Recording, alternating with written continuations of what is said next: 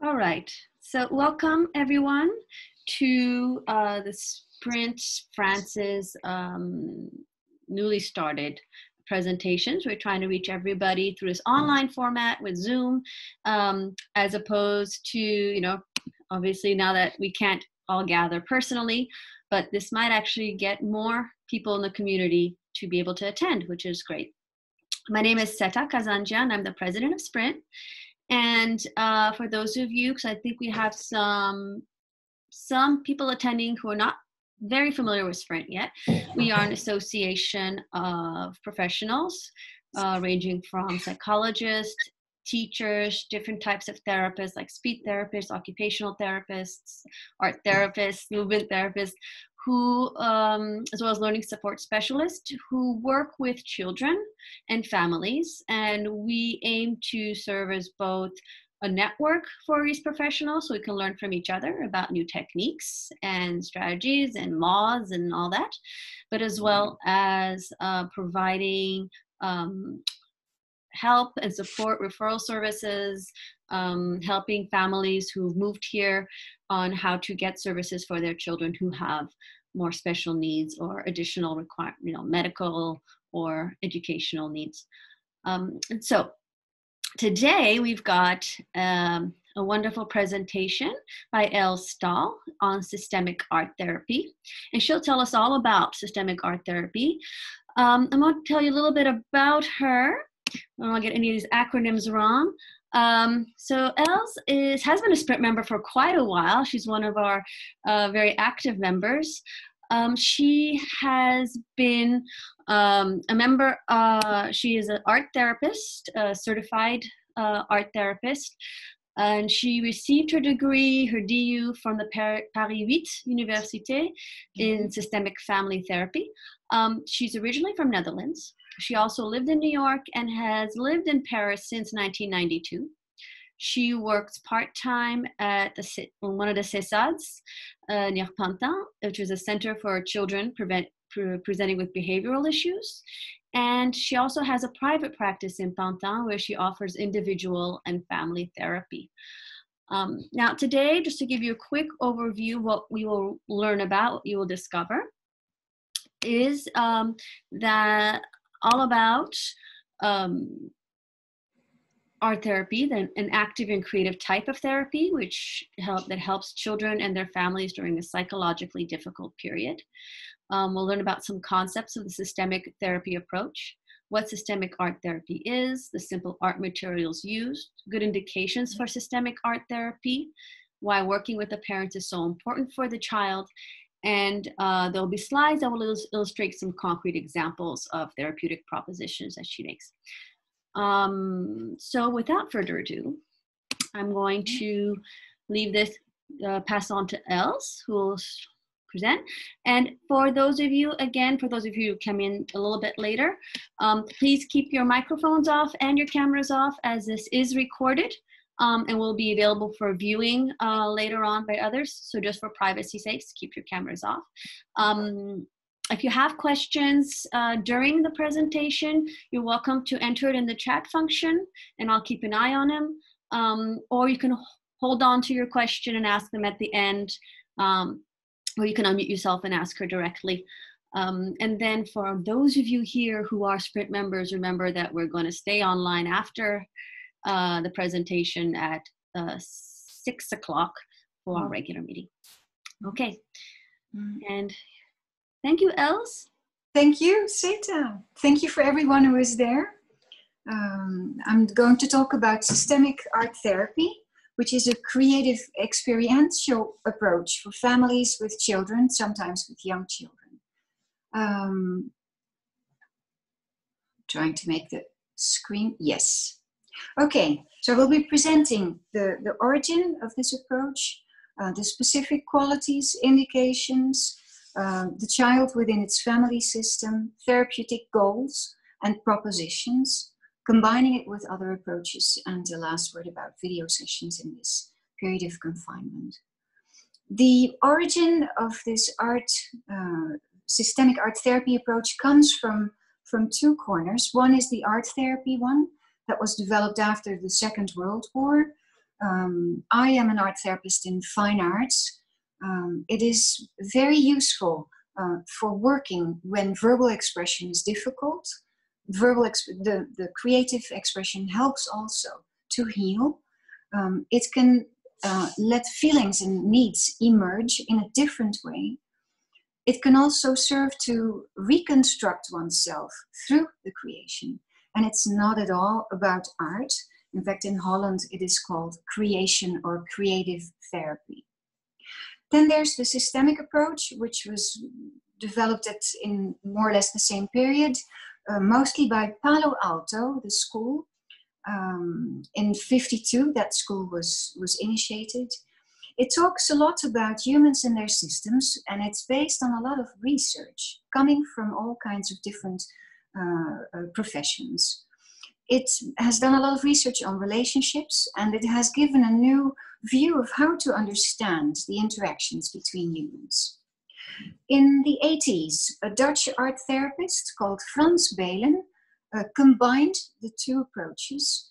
She was working in a center with families with young children, and she developed an approach in 10 sessions, more or less, which offers a lot of parent support and which really needs the parents to get the system moving. When we talk about systemic therapy, there are as many systems as we have activities and connections. The most important system for every human being is the system of the family that we grew up in.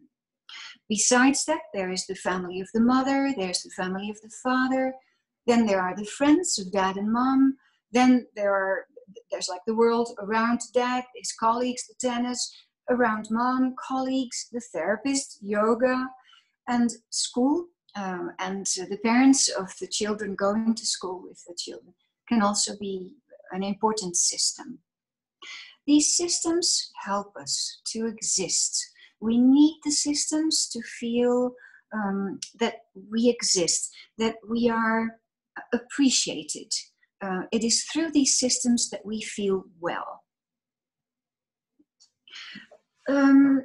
Before systemic therapy, the interactions of humans between them was usually seen as linear. When person A provokes person B, the result is that person B can become aggressive. With systemic work, we look upon relationships as a more circular happening. When A is trying to control person B can increase behaviors such as drinking. But the drinking will have person A try to control more, which will have person B drink more, etc. To the right of that, you can see this system, which is more complicated, with more people. We can have a child brought into therapy with symptoms, such as the child is losing concentration and is getting into fights at school or outside school. This might lead to a father becoming more dominant. When the father becomes dominant, the mother can be in a position of submission. This reduces the risk of fights between father and mother. But mother might get closer to the child by helping him more or her more with homework. But this makes the couple more tense again, because the father feels that mother and child are getting closer. Subconsciously, the child will look for solutions. I'm hearing a little noise. Okay. So the child subconsciously will increase its symptoms. It will even fight more so that dad and mom will be less fighting between them. Now, if we look at this circular movement of parents and time, we can think about this movement as a spiral. Families can get stuck into negative spirals, but they can also grow towards positive spirals, and that is what therapy is about. When I receive families the first time, I put very simple art materials on the table, such as some modeling paste, some markers, some color pencils. And typically, after having listened and received the demand, the initial demand of the family, I often propose for every family member to tell me about the positive qualities of the family sitting to his right or his left. So we make a turn between family members. With this particular family, the mother had called me beforehand, telling me that the adolescent daughter was having suicidal thoughts. When the family came into the office, everything was fine. In fact, it was a perfect family. But when I looked at the production of the son, who was a little bit younger than the girl, they are both adolescents, I asked myself questions at the portrait that he made of his father. As systemic therapists, we try to form hypotheses. These are feelings, impressions that we need to check with the family. But when I look at the portrait of this father who claims that his family is so loving and so perfect, the feeling that I get is a bit of worry. So that's something I keep in mind. The father also has lots of ideas. So, and indeed, he turned out to be a person full of resources. This systemic art therapy approach has allowed me several tools to observe families. Because when people talk, they say one thing, like on the telephone, within the session, words are transmitted to me. But words only make up 20% of our communications. Studies have been done, and in fact, we are communicating for 80% with non-verbal communication, such as body language, such as our interactions with others. And I can also look at the creations. This can sometimes give clues, either to me, but also sometimes to the family members. So I have both words. I have saying and doing as observation tools, but also as work tools. And you will see that later on in some examples, some slides of the work that families have been making. Other qualities of systemic art therapy is that it is experiential. You have to use your body, your hands to make something. And this helps integrate experience and new behavior. It also creates movement. And this might help families to unblock those who are stuck, for example, in verbal fighting, as one can find in families with adolescents, or with family members that are not communicating verbally. Sometimes proposing creations for families together can provide them with a new link. It is also fun, and sometimes it can lower the anxiety that people can have for therapy. For example, at the moment, I have a family with a father who is addicted to hard drugs. So far, the mother and the daughter have been following therapy, but the father has always refused. Art therapy and systemic art therapy has allowed this man to come to therapy for the very first time. And it turns out that, in fact, he has creative qualities. It can also improve self-esteem. What I try to offer to families are very simple materials and very simple propositions, which can lead to success experiences. This is what the materials table looks like when I propose an observation session for parents, for families. This is something that I ask permission for, and I explain that I will not give them a proposition for that day, but that I will just observe them doing things as they are used to do within their family, and that it will help us to find the therapeutic goals together. So there's some paper, there's some scotch, there's like tape and very simple materials, some cotton, some cardboard. This was an observation session with a family of 4, 2 young children, elementary school, of which the daughter is presenting selective mutism. She still nowadays speaks at home, but she has stopped speaking at school since école maternelle, so since 4 years old. And this selectiveness becomes more and more important. In this session, all 4 family members contributed to making this work, which they chose to do themselves. So I can compliment them and say, look, this is really what you can do. At a certain point, the mother sat back and she observed, but it was as if I felt sadness in her. There was a moment of conflict between the brother and the sister. The parents did not try to help the children solve this conflict. So these are, and I'm not intervening during this session. I take notes.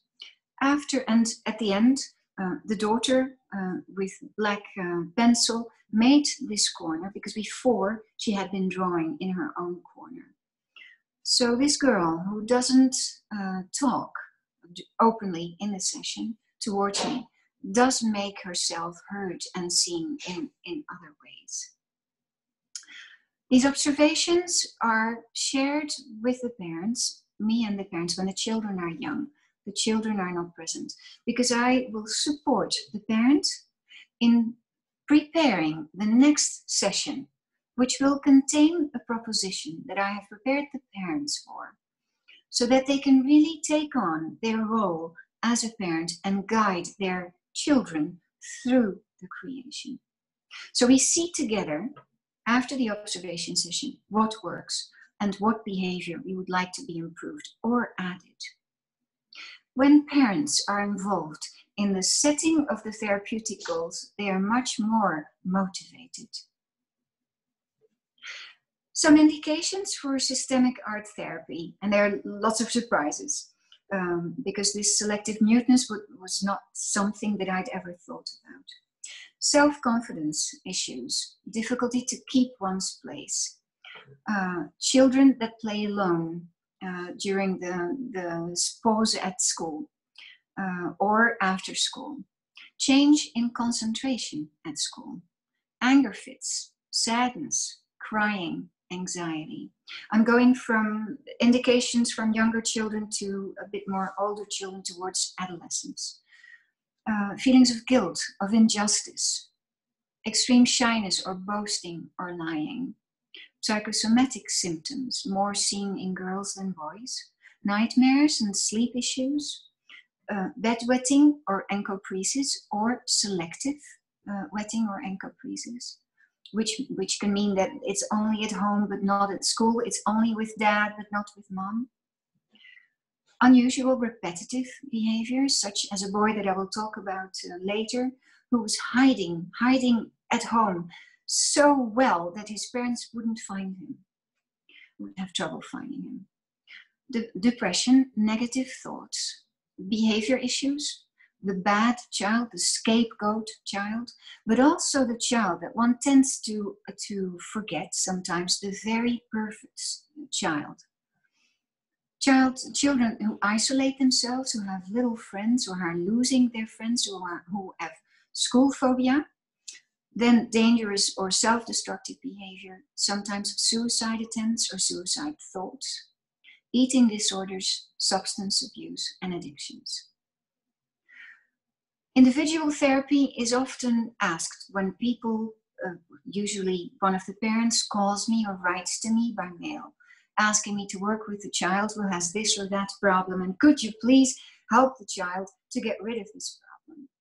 So then I ask questions. I sometimes spend 20 minutes during the first telephone call to trying to understand what is going on. When it turns out that the child itself has had a painful or a traumatic experience, Sometimes individual therapy with the child can be indicated. But when there is no logical, no clear indication, no trauma that can be mentioned, I tell parents that the cause might be elsewhere, perhaps in the family, and that the family is the best tools that I can have to help their child. And that if their child is in difficulty, that most likely the entire family is suffering from it. And usually people agree with that. Now there is a counterindication for systemic art therapy because verbal work is very important in this semi-directive approach. So systemic art therapy is not really recommended for families that are dealing with psychoses. For example, people suffering, or either parents or children suffering from delusions, from hallucinations, from extreme suspiciousness, people who have difficulty separating, distinguishing reality from their own, sometimes very strong ideas. Intellectually disabled people, with them it is also very difficult to apply this approach. So the autism spectrum is difficult for this approach. Now something about systemic view on different types of family. In French, they are called familles dysfonctionnelles, dysfunctional families. I really think that all families are trying to survive in the very best way they can.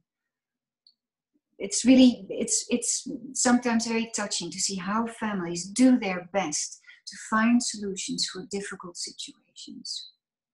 But the child can be brought to me on a tray with very strong symptoms. What do those symptoms tell us? And that is sometimes at the core of the family therapy. What is the symptom telling us?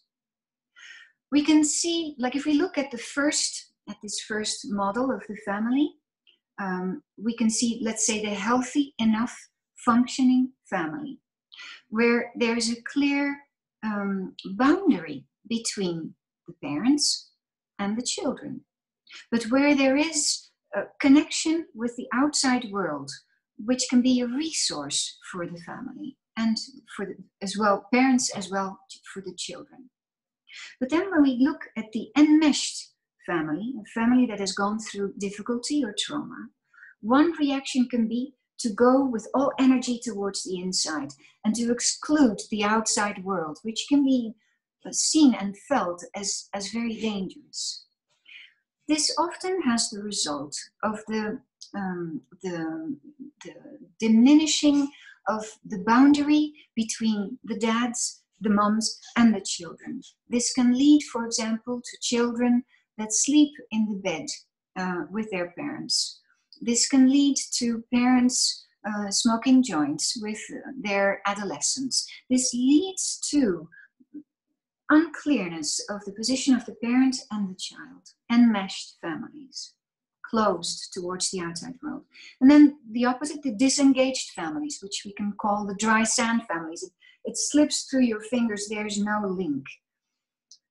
There is much less link also between the two parents and also between the kids, who are described as very independent. But when you go further and symptoms come, you find that there's no support within the family, and that the family members among them are no resources. Now this is the work of a father.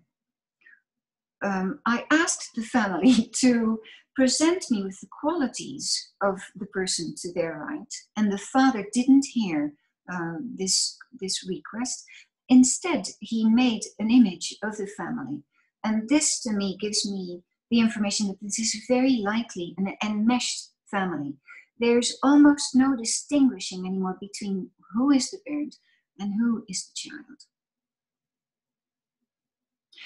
When a child comes in with a symptom, I sometimes have the family make this second drawing. I ask family members to make a drawing of a bottle each. I then explain to them that a family is like an ensemble of bottles. like in the communicating vessels principle that some of us have been taught in physics class. When the water of the family is calm, the water does not come out of the bottles. The family is tranquil.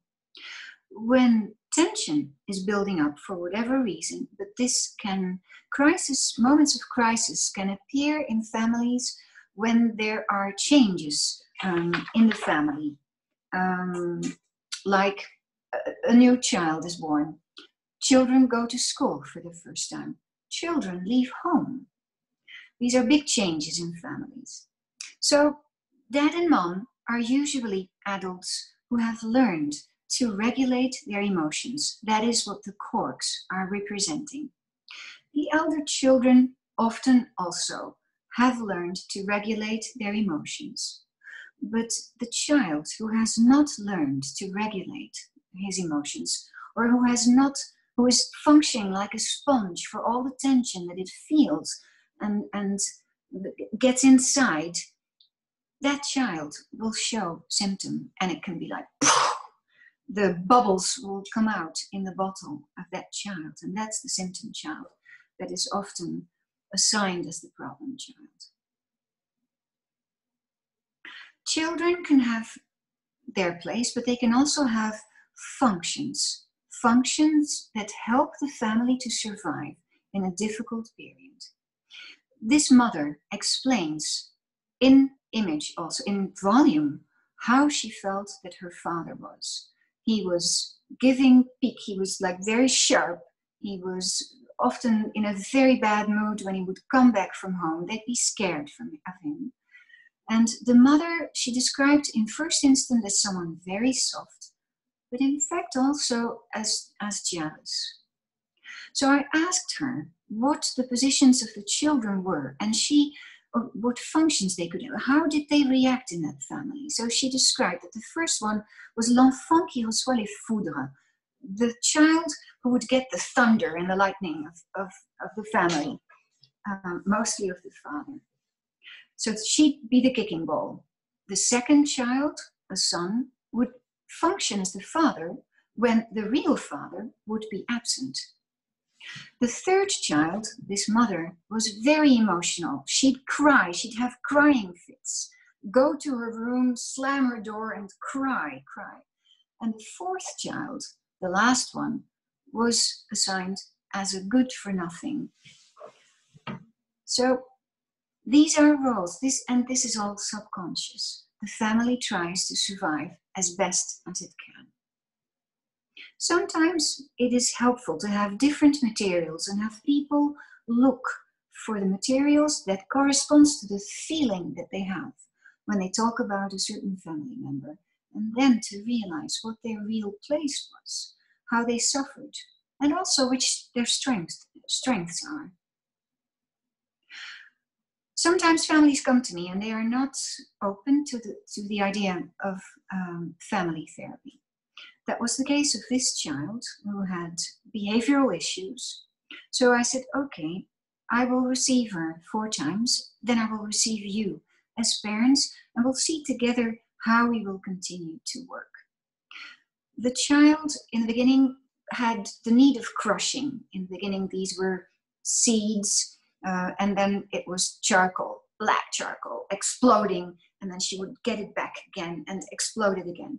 And in another session, she asked for ink. And in this ink session came to the surface, papa, maman, maman, maman, papa. So this I talked about. I'm not showing work of children to the parents. And we decided, because these parents were separated, to do sessions with one parent with the child and then the other parent with the child. Working with parents is so important because the parent's well-being is felt by the child. Children are sponges. Parents are really effective tools for me, and I need them. I need them to be part of the whole, because children are so loyal to their parents.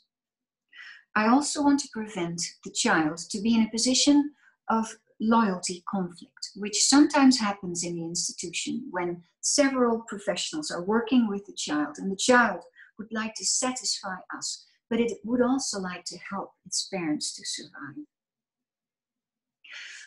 Working with the parents, one can help take away the negative self-images that many parents have of themselves, underlining their qualities, reassuring them. Franz Balen says in her book, 50% of success actions is enough. Your child will learn. Parents, we help parents to understand the child also, to learn about child development and to have child adapted expectations, because a child that doesn't do what the parent wants it to do is often a child that isn't ready, that can't yet do what the parent would like it to do. I also often explain that limits are very important. Love is also limits. Limits are also love. Offering support to parents means offering sometimes to the marital couple and also to the parental couple, also when couples are separated.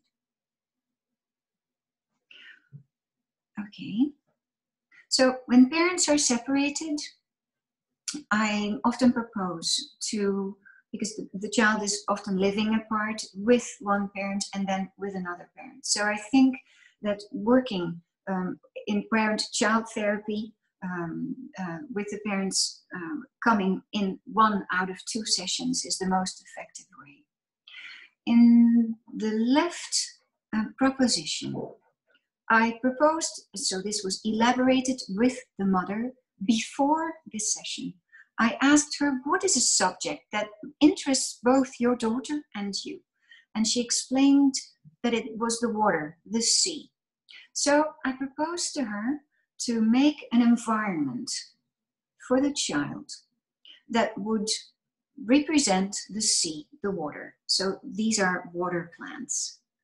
And then she is the one who presents the proposition to the child. I help the parents to be in the parent position, and the child didn't make fish, but she made little airplanes. And together with the mother, she chose the positioning of the airplanes in this water environment. The second proposition was a father with his daughter. There, I worked out with the father a proposition where the father would make a barn, would make a shelter, and the child would make an animal that would have to go into the shelter. It took several lambs, because this is a lamb, and I don't know if you can see it, the lamb is smiling. It took a while to get the lamb sufficiently small to fit into the shelter, but the father stuck to the proposition and stimulated his daughter to make an object that would really fit into the shelter. These are examples of therapeutic goals, and I will show more images afterwards of the realizations. We try to take negative feelings away, whether this is for the parents, the grandparents, or the children, by contextualizing. When families understand that difficult behavior has appeared because the social, economical context was difficult, or the family context was difficult, they can let go sometimes of this feeling of guilt, which is not positive. And explaining that everyone is doing his best. I recognize and welcome everyone's feelings and needs. So this is really the systemic way of working with every family member that has the right to be understood and heard. In some families, the real communication has stopped. For example, in families where 1 or 2 family members talk. And this can be a survival mechanism of protection in order not to touch, not to talk about this one subject that so far has not been able to be mentioned, which touches something that hurts. So to get the communication flow again. I also help families to find and identify their strengths, their resources, and to open up to new resources. Because when families come into therapy, this is often where they are. They are at the bottom of a hole. They only see a very small part of the sky. They barely see the sun, and they have forgotten all the plants that are growing around the surface of this hole. So we are trying to help the family to go back up and see the sun and all those resources around them again. Sometimes I have to help parents to take their place as a parent by parent support. We also allow children to go back to their place because sometimes children are taking the place of the parent, which is very tiring. This is, for example, the case of children who try to control everything in whatever way. This can be positive, this can be negative. I'm thinking of the enfant roi, the king child, who is alone on a mountain, very tiring for a child. When we have the enmeshed, the wool ball families, we try to unglue them, and I will show you an exercise of that.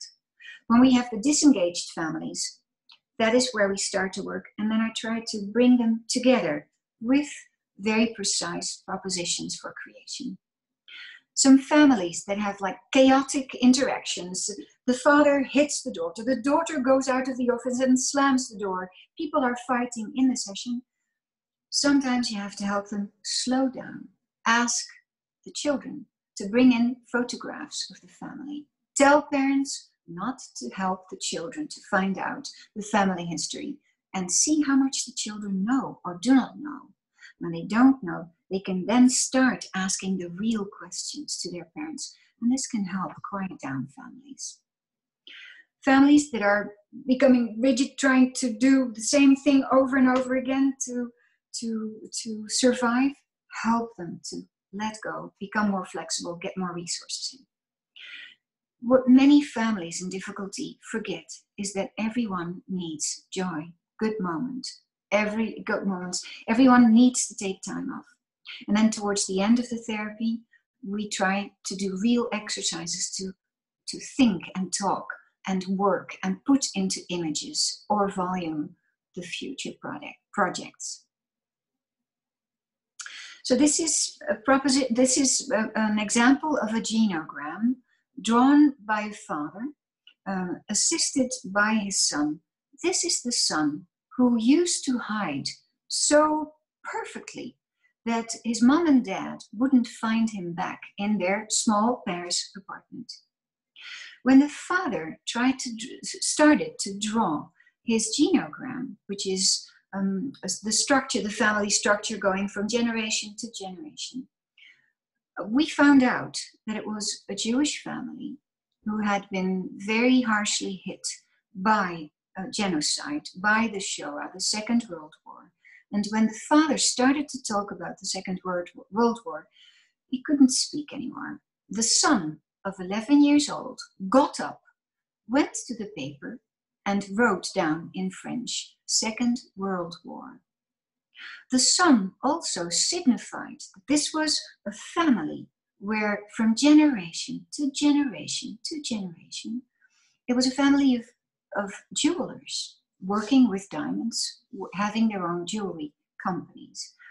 The son himself was very, very creative. So these are also moments where you can signify the qualities of families, not just their losses, their non-integrated losses.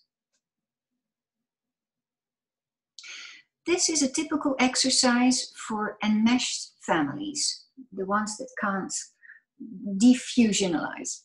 So what I propose to the 4 family members, for example, is to take one sheet of paper, it's like 50 by 65 centimeters, and to make a simple shape.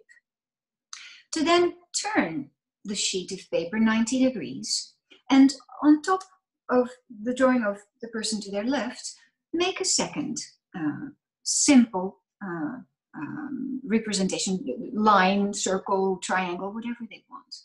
To do that 3 and then 4 times when there are 4 family members. I then ask them to take the initial position of the paper in You know. front. Yeah? Okay. And then we cut the paper in 4. And then everyone with his own associations works on his part. This is an exercise that helps family members that are very close unglue and start to identify their own joys, their own needs. So this is called differentiation and individualization. This was the exercise that I was going to propose to you to do it with the two, like in binôme, 2 people of yours. But since we're working through Zoom, I couldn't do this exercise with you. This is something I proposed to a disengaged family, to whom I made several propositions in volume and also here and work on paper, helping them to get a little bit connected. These were 2 artist parents with a child, an only child who had grown up, having learned to be very, very independent, but she was suffering from nightmares. I proposed to the family to position their drawings. Each one had 3 drawings of the past, the present, and the future, to put them together, talking together, deciding together which drawing would be where on the sheet. This was the very first time they succeeded in getting closer. Not easy. Then there is the systemic family shield, which with purely systemic therapists is done for a big part in writing. But the metaphoric object that represents the family is always asked to do as an image. Then here they are asked, the family members, either together or everyone for himself, depending on the type of the family, or couple sometimes, to draw or write about the past, about the present, and about the future. And then to write the family motto.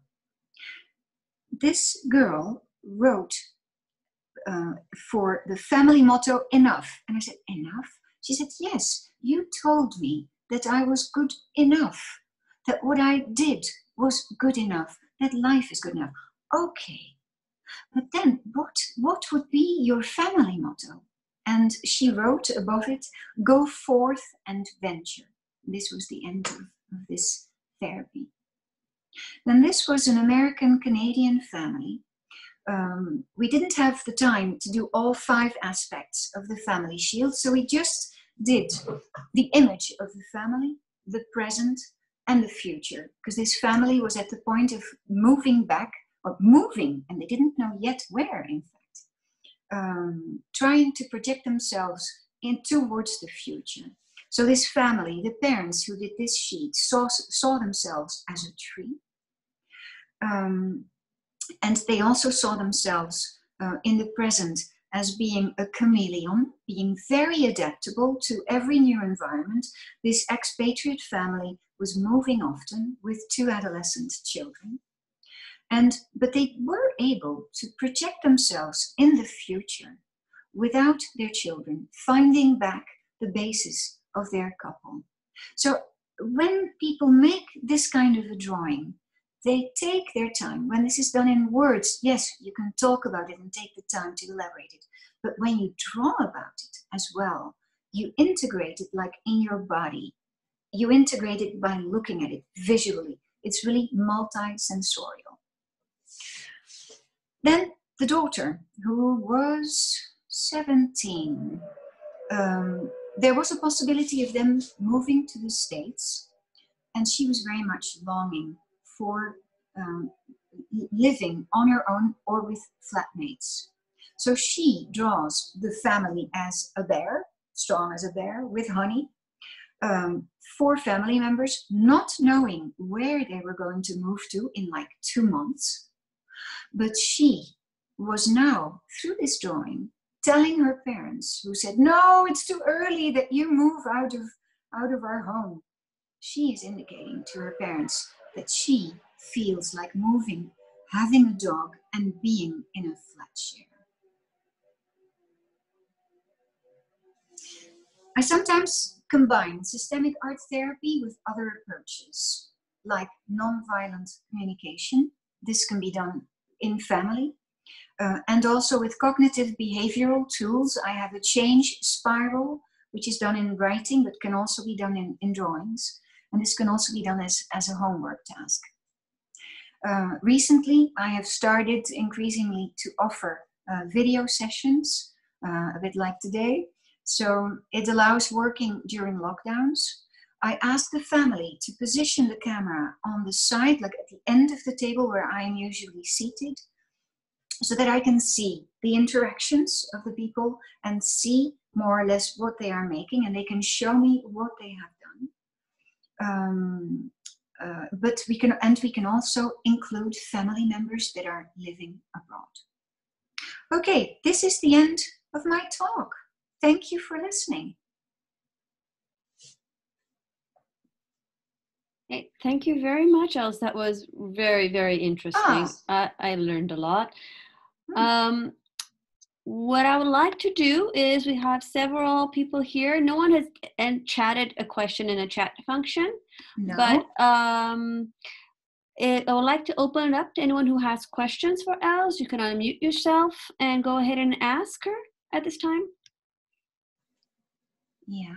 I understand we have some people who are who work either in art therapy or systemic therapy. Perhaps there's something you could share. Yes, that's possible. Hello, I have a question. Yeah. Yes. I'm Sophie Morrison. And, you mentioned working at the moment by video. Yes. And this is what I've been doing with the child, doing art therapy. The difficulty is keeping the framework. It's easier in one's office where we have the material, we have the space itself. So I was wondering how you handled this space that is theirs, where it can so many things can happen outside of a proper therapeutic space. Yeah. I try to do with the family situation of the child, and this is also related to the loyalty conflict that I talked about, and also realizing that a child who is working at home, I don't know if this is the situation with this child that you are working with. The child working at home cannot necessarily express itself as freely as it can in individual session in our office. I propose to my clients to leave all their work in the office until the end of the therapy or of a phase of the therapy. I have checked with children, because the children of the CESAD that we cannot receive in the office right now. I do individual sessions with the kids, and some of them are working in the living room. Family members are passing by. So sometimes I ask, can you concentrate? And sometimes family members hear this and propose then to leave the child with more quietness and leave the room. But this is not always possible. So I do, as a systemic therapist, I try to do with the little brother who comes into my screen and says, hello. And I say, hi. And then I ask at the child that I'm working with, do you allow me to say hello to your little brother and to have me explain to your little brother that this session is for you? And then the child can say yes or no. But his brother hears that there is a little bit of attention for him. For me, the child is so connected, so interconnected to his family members that I can't just say, oh, stop. That would be probably counterproductive. That is true for the parents as well. So now we've been working for almost 2 months with our kids through video therapy. I work with SMS or with WhatsApp, trying to see if the parent is open to the thought of organizing the session in a separate room. Some parents can and want to, and some parents don't. And when they don't, I accept the situation. Does this answer your Thank question? you. Yes, it's very clear. Thank you very much. And the presentation is very, very interesting. Thank you very, very much. You're welcome. Okay. Nialani, you had a question. Perhaps you want to ask directly if you don't mind. Nialani? Well, Nialani was asking, how often do you see families with multi-generational trauma? And is it more common than we realize? So it is. I couldn't figure out the button to unmute because I closed my screen. It's so okay. sorry. So thank Okay. you. Okay. So I think it is very common. I think transgenerational traumatization is very common. Some families succeed in integrating the traumas that the family has gone through, and some families don't. It is those families who come into therapy because by themselves they have, or with other professionals, they have not succeeded in integrating the sufferance that is living, that is circulating within the family, and that the sponge child who makes symptom is showing us. So with the families that I receive, it is extremely current. So when children are like from 10 years old on, the making of the genogram in presence of the children can be so interesting. Like this child who was hiding, who was 11 years old when we did the genogram of the father and the mother were so similar, I could superposition them. And they acknowledged that. And when I asked him, well, did you know this history of your two families? He said no, but he said it in a way. He was like sitting back in the chair that he'd been behind of, that he'd been underneath of. But he was, when that question, when it was clear to him and it was drawn to him what both families had gone through, there was like this peace, this understanding in him that his symptoms, his difficulties were not coming from him, but from the family. So this takes away so much weight. And I talk about family backpacks. It makes family backpacks often so much lighter when the family succeeds in talking about the family history.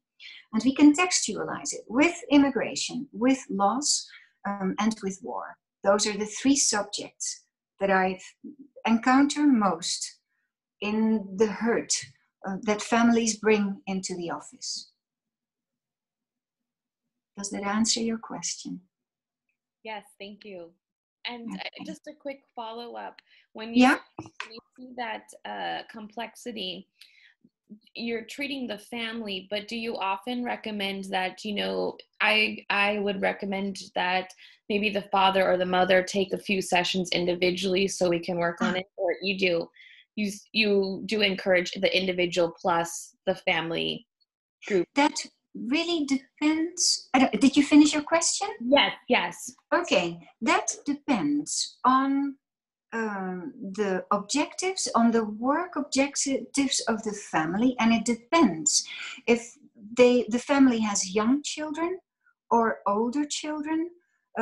For example, the family with the child who has selective mutism, the goal with those parents is to see if the mother, who turns out to be quite depressed, who is following therapy elsewhere, if she finds enough support in that family outside the family therapy sessions with me, but how to get her back into being a mother present for her children, helping her son get back to his position of the child, because the son is occupying himself a lot of his sister, and that is not his position. It's not his place, it's not his function.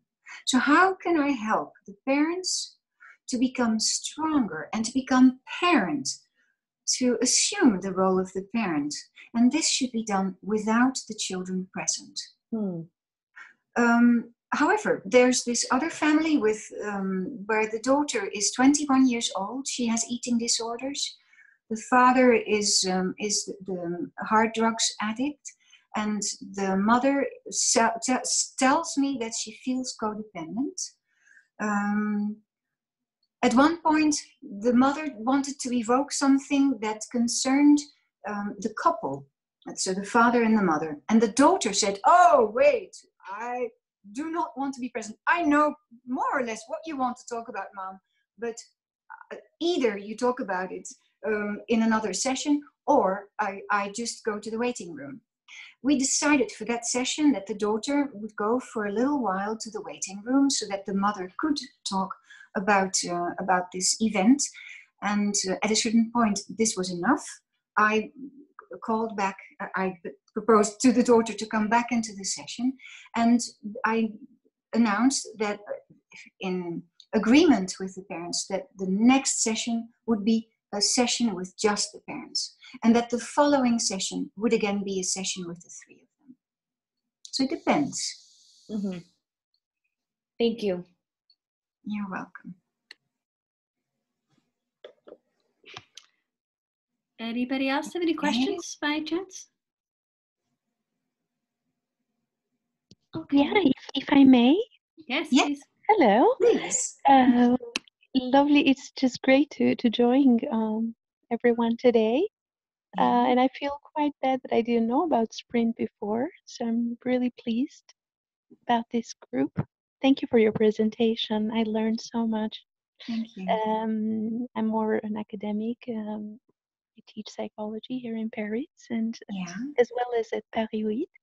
Yeah. But I am less involved in therapy. What I'm very interested in is cultural psychology, the psychology of migrating families. Yeah. And I was just wondering whether in your experience, you have encountered how, or moments or experiences of abuse of the children of migrating families, and how that works in family therapy, talking about that and resolving those issues. I know this is probably heavy. It's a huge subject. It's a huge subject, yes, exactly. Yes. And I have some experience with the Oxford Sexual Abuse Center. Yeah. But with migrating families, I find it just fascinating. And I just thought if you want to share some insight on that. And I'd love to have a copy of your presentation if it's possible. The presentation will be available. Sita, perhaps you wanna explain perhaps later on how the documents are available. But I will also provide, if people are interested, a PDF version of this presentation, but without the photos of the personal work. I have authorization of everyone whose work has been shown today, but some therapies are just too recent or still en cours, so I wouldn't like those photos to be available on internet. Personally, I have worked with a woman whose sister was abused by their father. There had been immigration, but her parents were not the generation that had immigrated. At the Sessad, we have a Jewish family who has been going through migration, but many generations before. There is no real incest, but the family shows incredible incestuous behavior. The father is schizophrenic. He stopped working recently, but for years now, the son, the child that we are working with in the Sessad, who has behavioral troubles, has been sleeping with his father in the bed of his father. The doors in that apartment are always open. the doors of the bedrooms are not closing. So it's really this enmeshed family system. I think it is somehow, it can be a very logical expression of intense suffering, that parents become too close to their children because the outside world has been experienced as so dangerous that all needs have to be met within the family. This can lead to incestuous situations, and this can lead to incest. That is, I think, most of what I have as experiences. It's not a specialty of mine. Thank you. That's great. Okay. Other questions? Anybody else? No. Okay, just again, yes, this presentation is recorded and probably will be available starting tomorrow or the weekend with a link that we put up right under the announcement itself on the Sprint France website and eventually on the Sprint website itself. We essentially, it takes you to a YouTube channel. So if you find the Sprint YouTube channel, which I don't have the direct link for right now, you'll probably see last week's presentation with Granier Dunleavy, as well as Else's and any future ones that hopefully we'll have. Now, if there aren't any more questions, I guess let's stop there. Els, thank you very much for this very interesting presentation. I think a lot of us learned some new ways to look at the kids that we see. Even if we will not be working with them the way you do, it opens our eyes to how complex situations can be and how there's different ways to look at it. So thank you. Thank you very much. Thanks a lot to you all. Thanks to Sprint.